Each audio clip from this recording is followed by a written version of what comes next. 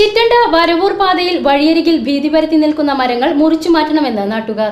മഴക്കാലം ആരംഭിച്ചതോടെ പ്രദേശത്തെ വഴിയരികിൽ നിൽക്കുന്ന പല മരങ്ങളും വഴിയാത്രക്കാർക്കും വിദ്യാർത്ഥികൾക്കും ഭീഷണിയാവുകയാണ്. പൊതുമരാമത്ത് വകുപ്പിന് പലതവണ പരാതി നൽകിയിട്ടും ഇതുവരെയും ഒരു നടപടിയും ഉണ്ടായിട്ടില്ല.